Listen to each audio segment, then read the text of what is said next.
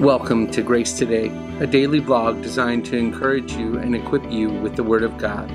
Let's begin. All right, beloved, as we're continuing to think on what we have learned thus far from Colossians, we're continuing to meditate on the greeting of Paul to those he's writing. Paul, an apostle of Christ Jesus by the will of God, and Timothy, our brother, to the saints and faithful brethren in Christ who are at Colossae. Now, yesterday we talked about what it means to be saints and how that applies to our lives. The next thing that we see here in this description that he identifies his recipients by that helps us understand our own identity is that they're faithful.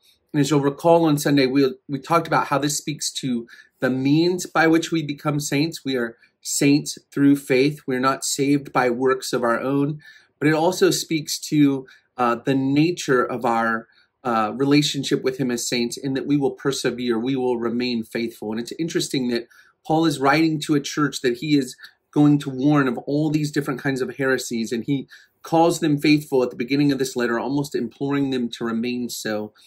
But really these kind of twin truths of our understanding of faith, that we are both saved by faith and persevere by faith, or persevere in the faith, is a great blessing to understanding our identity in Christ. All who are in Christ by faith in Christ, and all who are in Christ will persevere in the faith because he has promised to hold us to the end. What great blessings these are for us to meditate on, and I pray you'll take some time to do that, to just thank the Lord for the free gift of salvation through faith, and for the joyous, comforting news that he holds all his saints. He helps us to persevere in the faith because he holds us fast. And I pray that this encourages you as you go about your day today. I love you, Grace Community. I'm praying for you. Have a great day.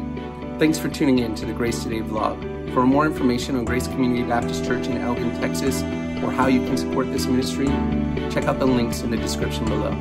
See you tomorrow.